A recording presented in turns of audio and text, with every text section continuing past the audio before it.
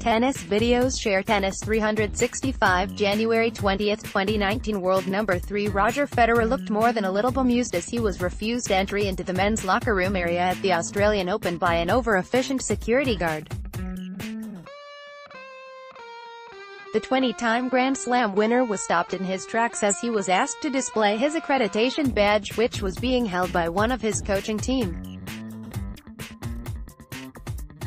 Defending Australian Open champion Federer was eventually allowed to enter once the pass was presented, with the security guard seemingly appreciating the incident was more than a little comical as he shared his smile with the tennis legend.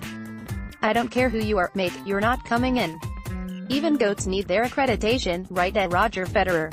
Face with tears of joy. pic.twitter.com/QK5MKUVR, Eurosport UK, at Eurosport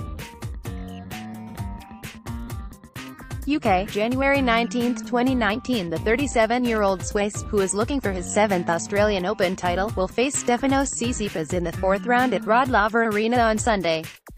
More from Tennis 365.